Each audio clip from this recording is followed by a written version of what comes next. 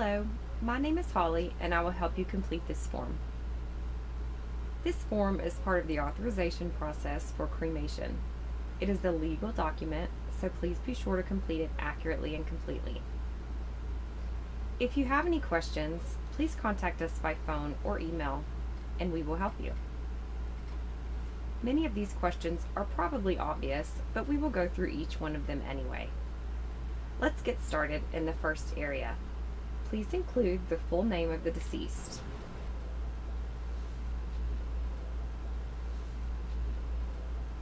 Next, we need the age at the time of death.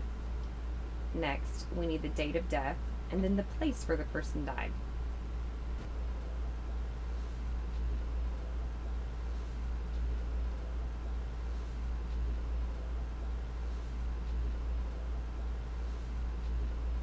Some of the next questions are already completed, as these relate to our funeral home, the facility that will be handling the cremation. The next space that needs to be completed is the family email.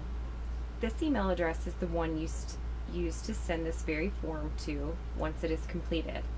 Usually the email address of whoever is filling out this form is best, but it can be any email address.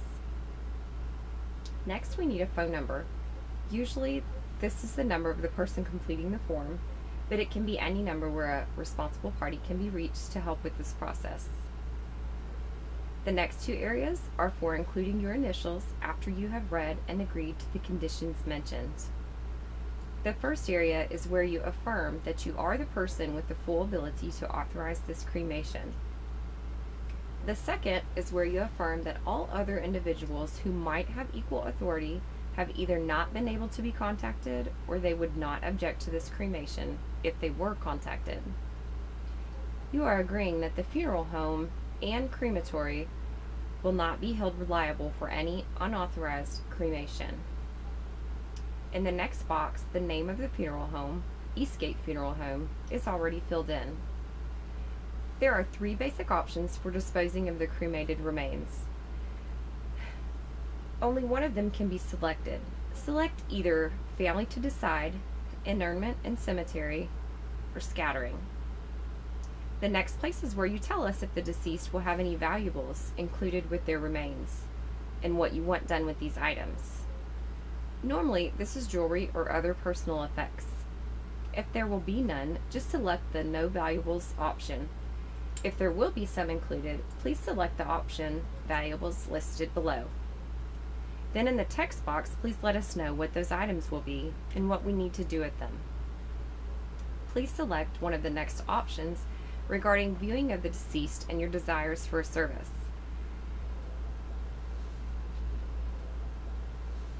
If the deceased has a pacemaker or other implanted device, it must be removed before cremation.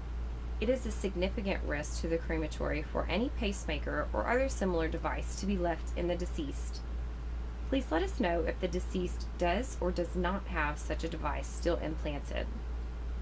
What do you want done with the remains?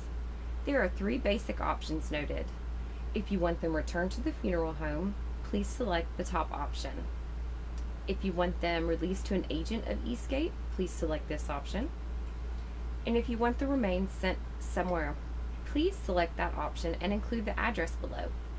We are required to ship remains through the United States Postal Service by registered mail. Some final questions remain. Please let us know if you want the remains placed in a decorative urn or a temporary urn. We offer several selections of urns that you can find under our merchandise link. That could be a good choice for you. If you only need something temporary, in the event the ashes will be scattered somewhere, maybe the temporary urn is best. The final question is regarding the type of container you prefer for the deceased before cremation. Please select from either of these two options. Please remember that we are available to help in person with any of these questions. You have now answered all the questions. You do need to read all the information in this area.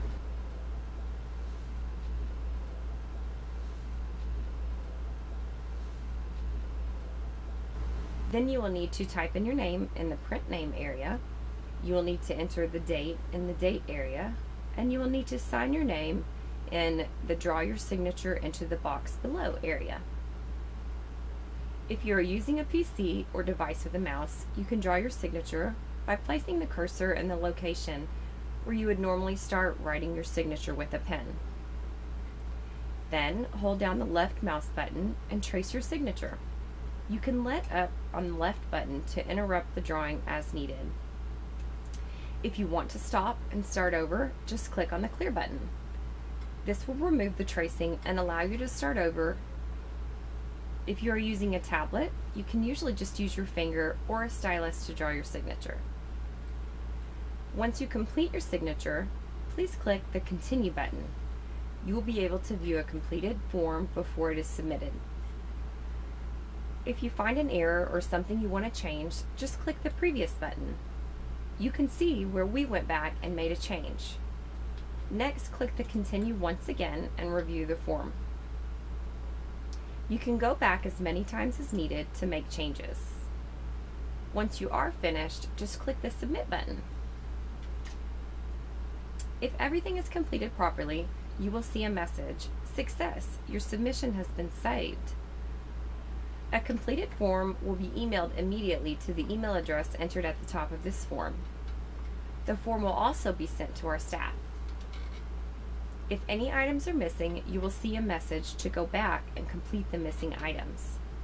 Then you will be able to submit the form once again. This completes the entry process. You will be contacted by our staff shortly. Thank you for using our website and for using this guide.